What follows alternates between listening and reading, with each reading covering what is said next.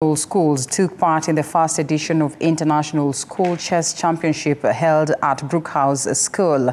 Tournament drew over 200 chess enthusiasts from across the country, witnessing intense battles on the board, where the top two players have been included in the national chess team ahead of the Africa Youth Chess Championships, of course scheduled for June in South Africa.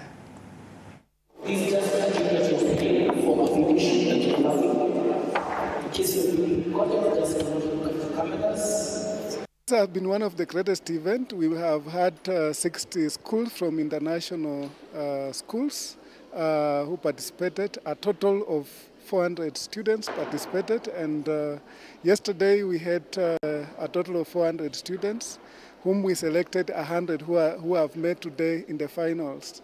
We have had one of the best awards in the schools. The winner have walked away with a new HP laptop. Of course, the winner in the under 14 category and the winner in under 18 categories. Yeah, from here we have offered to give 2 slots to join the national team in Africa Youth, which will be happening in June in South Africa. The championship's been going well for me. There's definitely a lot of good players.